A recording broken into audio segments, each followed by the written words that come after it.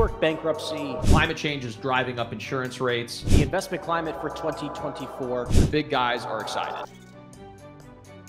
Hello and welcome to the CRE News Hour, a weekly podcast at 3 p.m. Eastern Standard Time each and every single Wednesday. We come to you live to discuss current events and everything commercial real estate. My name is Henry Eisenstein, and I'm lucky to be here with my co-host, Raphael I. How you doing, my friend? Doing well, man. Can't complain. It's a beautiful Wednesday here in Louisville, Kentucky. I'm sure it's, beautiful in Miami as well. So it's a little cloudy. Okay. But usually, typically, let's just say most of the time, I'm sure you're having a great time. Today, on the show, we will be discussing everything from WeWork bankruptcy, transfer tax voting, the investment climate for 2024, shocking multifamily development statistics, and so much more. Raphael, where do you want to start things off today? Let's go ahead and pull up one of my articles to start, and then we'll just go back and forth, kind of like what we did last time. So as I'm pulling up this article, feel free, guys, continue to type away in the chat box. We're looking forward to hearing your guys' engagement throughout this conversation. Absolutely. And again, if you guys enjoy this type of content, please give us a thumbs up and like it where you are watching us. Absolutely. So next up is going to be an article that I found. Again, I'm focused primarily on the retail side. So I've been following along different retail news. This particular article focuses on the counterintuitiveness of the fact that brick and mortar retail has been really doing extremely well in a post-pandemic world. So it really focuses on, the outlook for retail REITs. And so, within this article, it kind of talks a little bit about, so for example, mall giant Simon reported a net profit of $594 million in the third quarter, a 10% increase over the same period last year, while its occupancy rose from 94.5% in Q3 up to 95.2%, which is not insignificant when you consider the number of square feet that they have in their portfolio. Same with Kimco, a very large shopping center owner as well. They saw a big jump in net income, net profit as well. And again, you start seeing some news about some of these other retailers like the Bed Bath & Beyonds that went out of filed for bankruptcy, and some of the big box stores that have been struggling. But for the most part, brick and mortar retail is still resilient. And although retail footprints have shrunk over time, the price per square foot that these retailers are willing to pay, especially if the location is phenomenal, it's still an extremely strong market. So, I just thought I'd share this article. What are your thoughts, Henry? Yeah, love this article. I think that brings a lot of truth in the sense where, in regards to what type of asset class to be focusing on, retail has been crushing it. I think it's one of the top asset classes in just about every market around the country. Retail's been kicking some butt. So again, if you're not in the retail sector, I think this is another reminder to realize, like, hey, maybe it's time to diversify the types of asset classes you're looking at. Take some time to study up on the retail side, focus a little bit on finding good investment opportunities, because there is a lot of buyers out there in the retail world. I know there's a lot of buyers out in Jersey and Miami where we're at. So it's definitely a strong asset class to be focused on. And actually, I think that it's doing better in some areas than industrial. Shockingly enough. Oh yeah. It depends on the market, but yeah, there's certain parts of town, and I'm sure it's, like you said, in Miami, I'm sure there's certain sections of town, maybe South Beach. I don't know Miami as well as you do. Then maybe, there's a certain pocket of town where that is, obviously the primary or the most profitable enterprise to pursue. So next up, one of Henry's articles we thought we'd talk a little bit about. Brookfield Asset Management CEO sees signs 2024 could be good for property investments. So yeah, wanted to bring this up because, similar to what you were just mentioning in regards to the retail REITs, I think this is also something that we can allow us to breathe easy, right? Like these investors, these huge, big time. This Brookfield is one of the largest investment firms on the planet, and they have a very, very optimistic outlook for 2024. That makes me happy. That makes me sleep easy at night, knowing that the big guys are like excited to be chomping at the bits for opportunities and deals in 2024, because that's our main purpose, right? So it makes me breathe easy. Felt like I at least should share some good news when we see it. What's your take on this? Yeah, I think it's great. And obviously these guys are market drivers. These guys are going to be, taking advantage of the situation. As you've mentioned many, many times, and all the things that you've said, you've got to play the cards you're dealt. And even though the environment as we currently sit may seem kind of tumultuous, these are the big guys. They're saying they're chomping at the bit. They're ready to go. They're ready to take advantage of these types of opportunities. And, if you're diversified in the right sectors, again, you can still navigate through these tumultuous waters and come out of the other side stronger than ever. And so, I'm sure this is kind of the running theme that we've kind of talked about on several of these different webinars, is that even though the situation may seem, especially with all the news headlines and everything in the media, like everything is kind of in flux, the big guys are excited. And so we can kind of take solace in that fact and understand that, we have an opportunity to kind of leverage that optimism as well. So absolutely. Yeah. And I think this is something that we can start knowing deep down that, hey, if you want to be successful, you need to be aligning with the investors that are excited about the current market. Regardless of 2024, what's happening, right? I feel like the most success I've seen personally has been from partnering up with investors throughout my career that are excited about the landscape of today. It might be a little bit hairy, right? It might be a little bit touch and go depending on where you're looking, but you want to be aligned with people who are buying stuff today. People who are on the sidelines and haven't bought something in the last 12 months, they're probably not going to buy for the next 12. Mm-hmm. And it's just being cognizant of like, hey, like there are a lot of investors like Brookfield out there, maybe not the size and maybe, a little bit smaller in size that we, the average everyday commercial brokers, can be taking advantage of and partnering and aligning with to start seeing some massive success throughout our careers in today's day and like right now. To keep that in mind. Absolutely. So next up is an article that BizNow, if you guys haven't checked out, one of the best mediums out there to gather commercial real estate news. One of the things that I found kind of interesting is the real estate transfer tax heads to the voting booth, setting up major battles. So this is obviously specific to Chicago itself, but this is a type of policy that, likely will spread to other cities outside of just Chicago. Obviously, Chicago is one of the largest cities in the country. So if you see something happening in one of these large metro areas, it's probably not a huge leap to think that it's going to trickle into other markets as well. So the premise of the transfer tax is when you were to sell a property, what they're proposing is that there is a 0.6% drop off.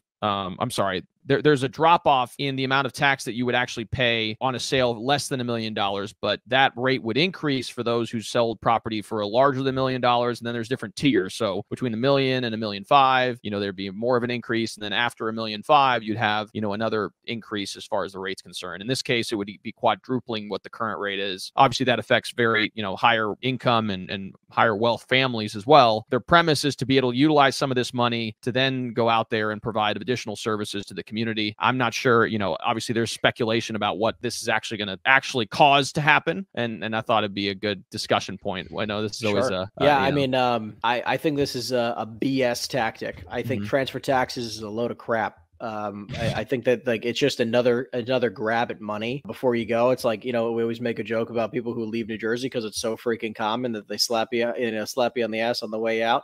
Just as a nice goodbye, here's an extra fee. We know you're going to leave us, so we got to charge you money for it. We got to tax you to get out. We got to tax you while you're here, a crazy amount of money, and tax you when you leave. So it's just, I think it's a ridiculous statement. I think transfer taxes should always be trying to be fought to be lowered, not increased. So I think it's just kind of it's a terrible thing that they're trying to do in these states. Yeah, I think it's it's funny here because they say and it's estimated that it'll bring in an additional $100 million in revenue. But what they often don't tell you is because obviously this is just one tax that's being levied against people that fall in these different categories. But I'm sure there's other legislation out there that is continuing to tax them at a higher rate as well. So at a certain point, kind of like what you're seeing in New York City, I'm assuming in New Jersey it's probably similar. Is people are just going to get fed up and say, you know what, I'm a high income tax earner. I'm an investor. I have a lot of money, whatever that is. And I'm just going to relocate to another state. That's where you're seeing a lot of people relocating to Miami. You're seeing a lot of people relocate to Tennessee. You're seeing a lot of exporting of individuals from those different markets that, quite frankly, are just heavily taxed. Although on paper, it may seem like you're going to be able to generate more tax revenue. I don't know if that's going to be the intended effect long term. I would prefer to see something that would incentivize like a development, for example, and then obviously generate property tax from that. Because obviously, if you increase the value of a property, you can assess a higher value to that property, thus collect more property taxes. And that's what a lot of these no income tax states are doing, is that they don't levy a state tax, but then they go ahead and make that up on the property tax side, which I think is way brilliant. Smarter. Way smarter.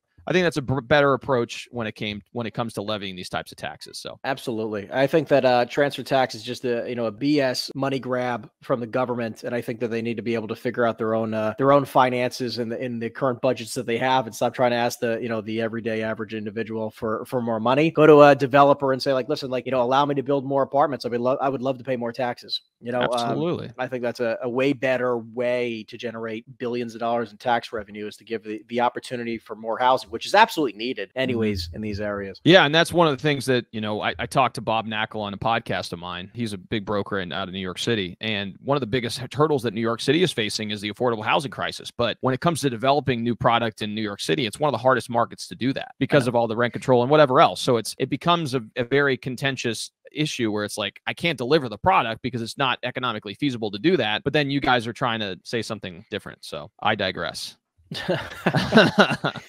On to the next topic. So this is one of Henry's articles. U.S. layoffs decline, construction spending rises, jobless claims edge higher. I just wanted to bring this up a little bit just because I think it's important to pay attention to a few key things in the average everyday markets of today, where this is another reason why so many people are getting to the sales world.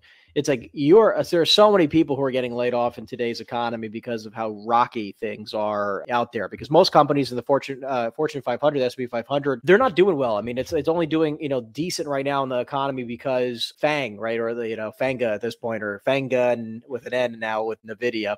I think that it's kind of crazy where it's like this is a huge reason as to get your own business going, like become a real estate agent, become an investor, start your own business, because the amount of layoffs that I see is ridiculous. These are top performing salespeople, top performers in the corporate world. I mean, obviously a lot of people who also are kind of just skating by, but I think this is a good, a good reminder to be like, hey, this is a good time to start a business. And these types of, a lot of very successful companies are started in recessions. That was one point. And the second point was the construction spending. I think that there's a lot of opportunity in regards to development. And I'm actually quite pleased to see that construction spending is rising, because hopefully we're going to be getting some decent development, even though in some areas of Jersey, like Jersey City, as an example, right across the Hudson from Manhattan, is drastically overdeveloped. I think Miami is so overdeveloped in the southeast here, greater Miami area. It's just ridiculous how much availability they have. So I wish they did this kind of development spending in a little bit better or in areas that are actually needed. Yeah, I think it was obviously just optimism, and there's a lot of people that are moving to Florida, so there's a lot of speculation that it was involved in the development. And to be honest with you, they went nuts.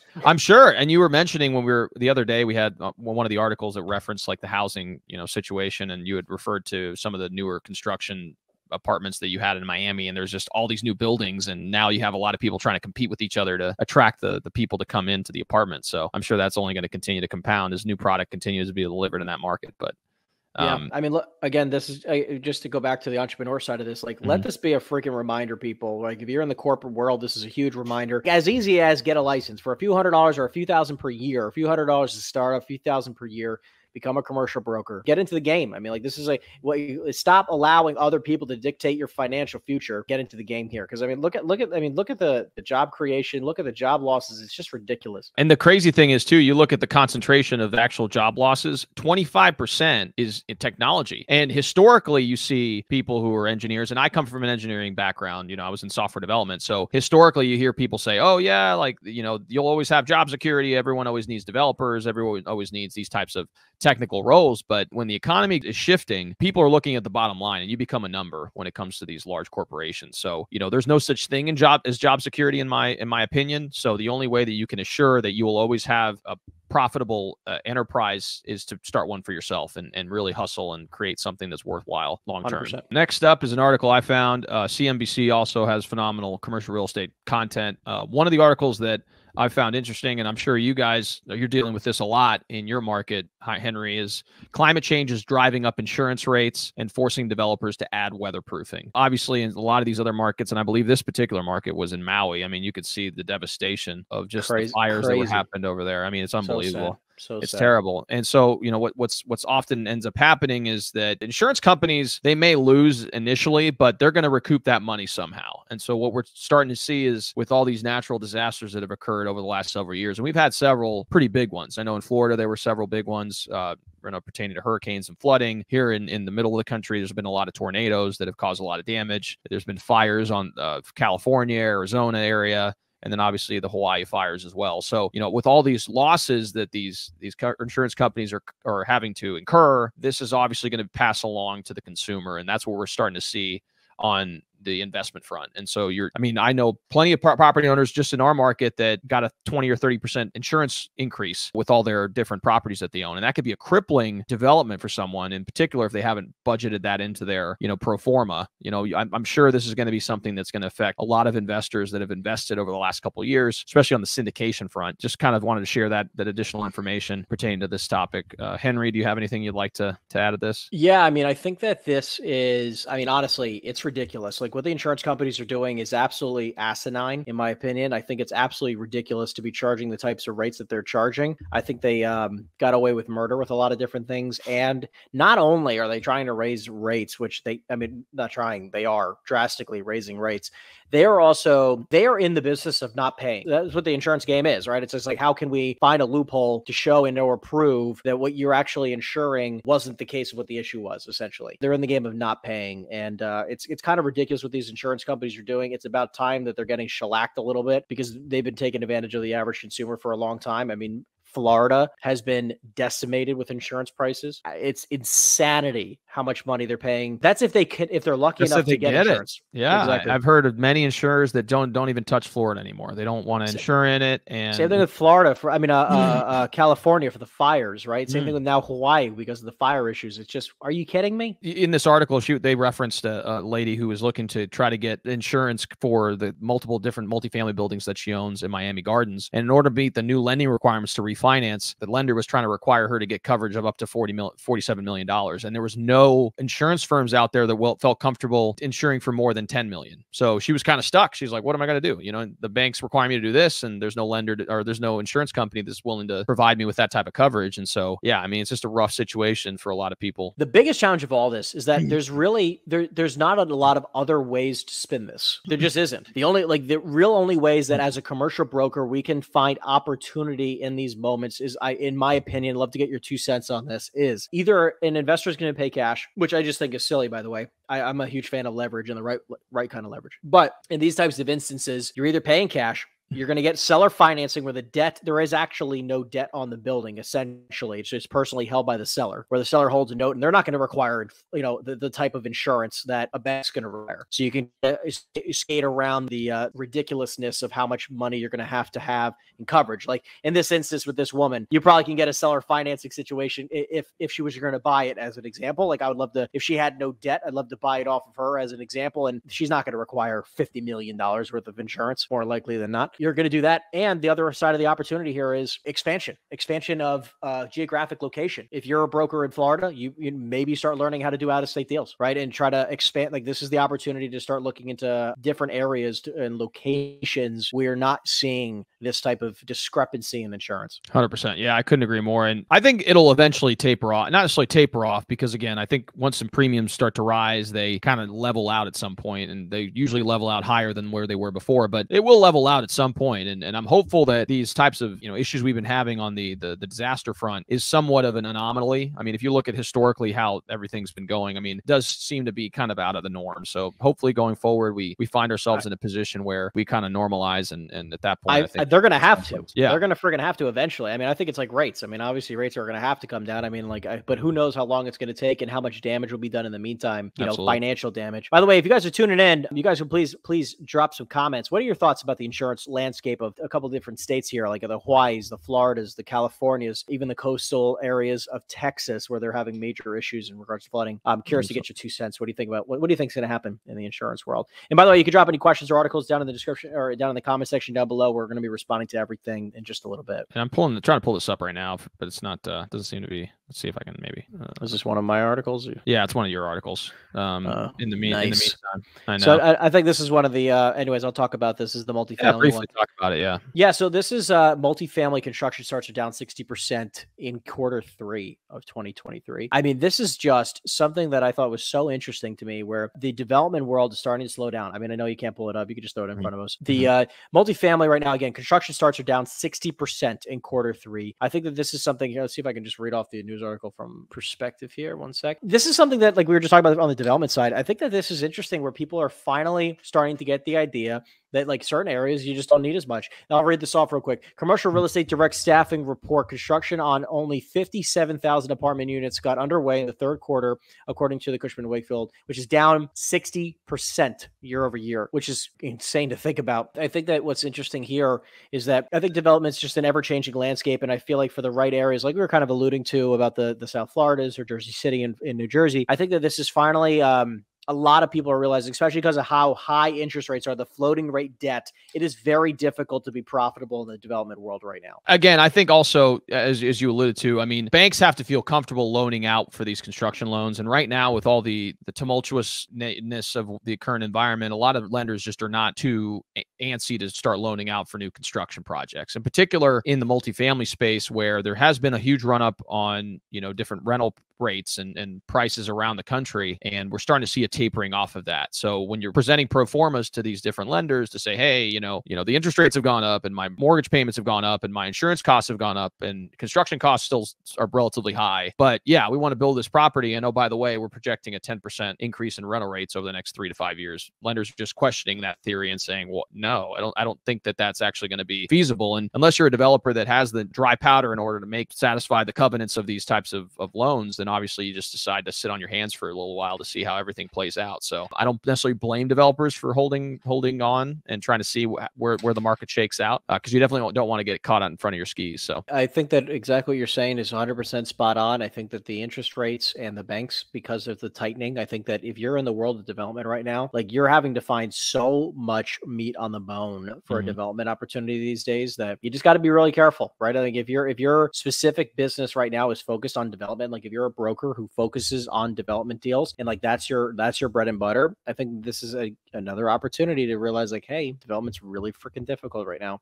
Office is really freaking difficult right now. You need to be paying attention to a couple other options right now. Absolutely. So this may get a little of discussion, I'm sure. Obviously, it's somewhat political, but not necessarily fully political. But the premise is that the White House has come out with a new action to create more affordable housing by converting commercial properties to residential uses. So they recently released a blog by the Council of Economic Advisors to kind of push for what they're determining to be a certain allocation of funds towards trying to create incentives and potentially even help with, the acquisition and conversion of some of these different properties. And so, obviously you can kind of read through this, it's pretty comprehensive as far as the things that they're discussing, but I thought I'd just kind of open it up. I mean, a lot of the things that they're proposing in here, there's some of the programs have already existed. More so, they're just trying to refund some of those items. The issue that I see a lot with the conversion of these commercial properties into residential uses is most of the properties that they want to convert, which are these office structures, they're not designed really to be multifamily properties. I mean, the way that the floor plates are constructed, the way that all these different mechanisms within the properties are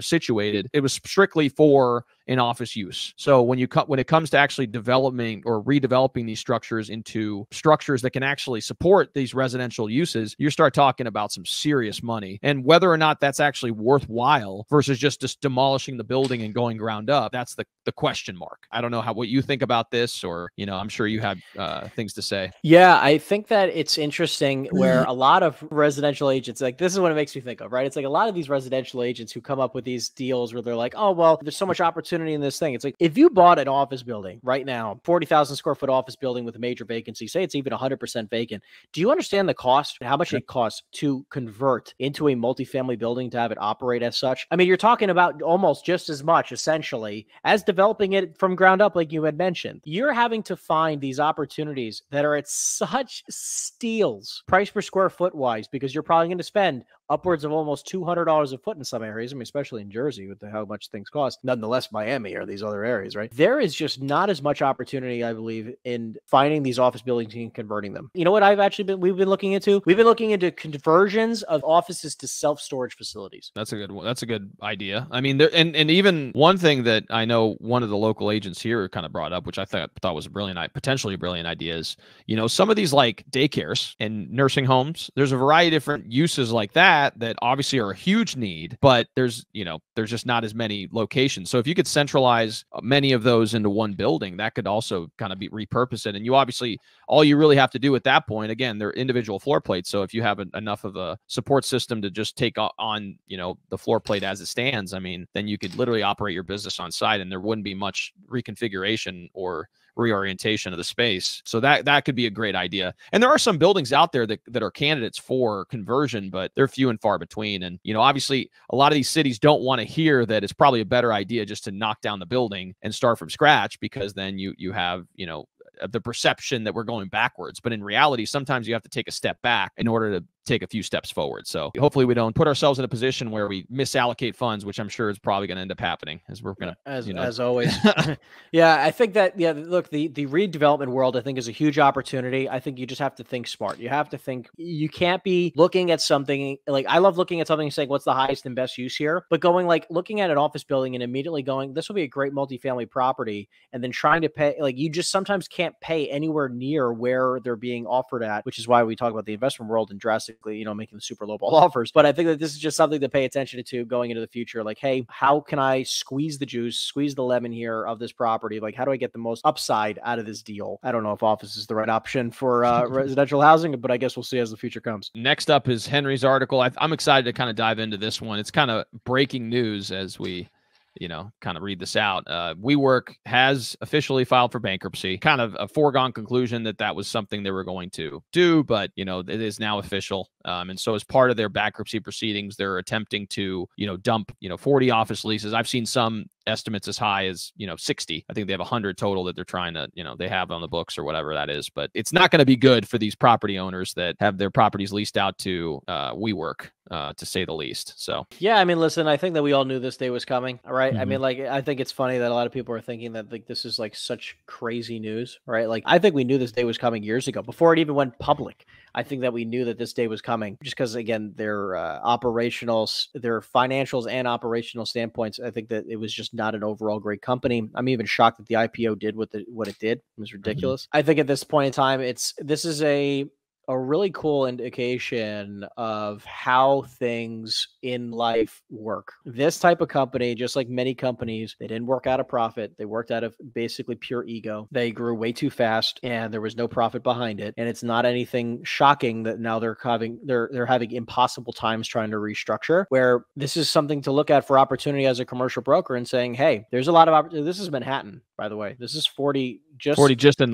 Manhattan, correct? Yeah. Just as Manhattan, where there's a couple huge WeWork locations here in Miami, obviously, and they're packed to the brim. I mean, there's a ton of people in them. I've been in them, and it's interesting where they expanded way too fast in these areas, where if you're in Manhattan right now, I think this is a huge opportunity for you to come in and maybe even make offers on some of these huge office buildings these would be good ones to redevelop, right? Like the huge Manhattan office buildings for redevelopment. I mean, obviously you have to get really good deals, but when you have a place where they're losing, massive space, I mean, if I remember correctly, some of their spaces were like tens of thousands of square feet. I mean, if not hundreds of thousands of square feet. I think they have several million square feet in Manhattan alone. I think the huge opportunity for redevelopment, I mean, because Manhattan would be prime for it to actually do the redevelopment option. Yeah, if you can kind of not necessarily skirt, but if you can avoid the whole, because the problem with a lot of these redevelopment projects when it comes to housing in particular is that the rent control laws that are in place. And I don't claim to be an expert in that, but if it makes sense and you can bring it to market rate, then it could very well be a very good opportunity. Regarding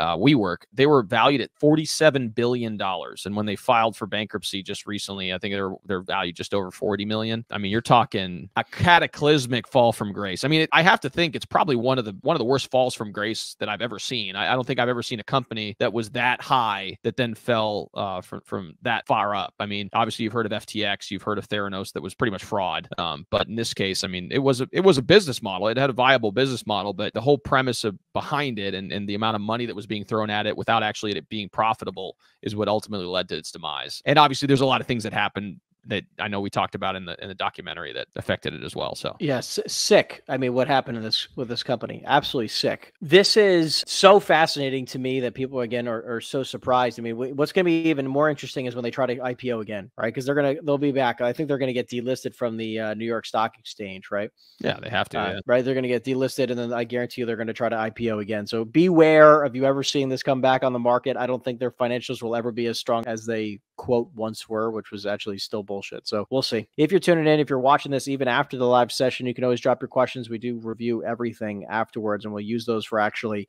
some future content. So make sure you put some comments down below of any kind of like 2 cents or things that you maybe learned or things that you don't agree with. Even I'd love to debate some certain things with everyone here. So we would appreciate you guys dropping it in the chat.